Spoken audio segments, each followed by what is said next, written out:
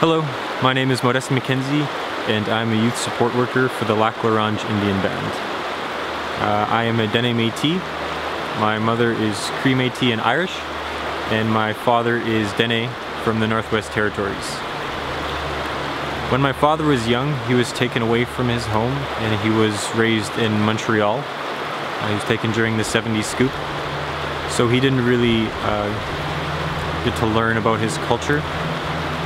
And there was a bit of cultural displacement there, and that eventually was passed down onto me.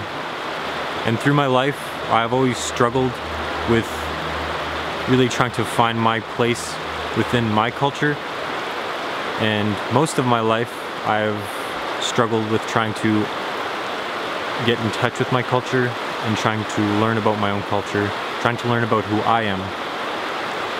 And so I can say to the youth out there that, you know, I do know what it's like to feel lonely or to really struggle with trying to identify with who you are.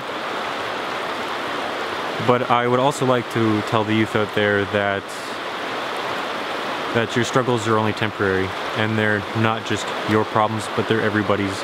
You matter, you are loved, and people are there to listen. I'm there to listen. And furthermore, another message to the youth of the Ronge Indian Band. Since I've been a youth worker,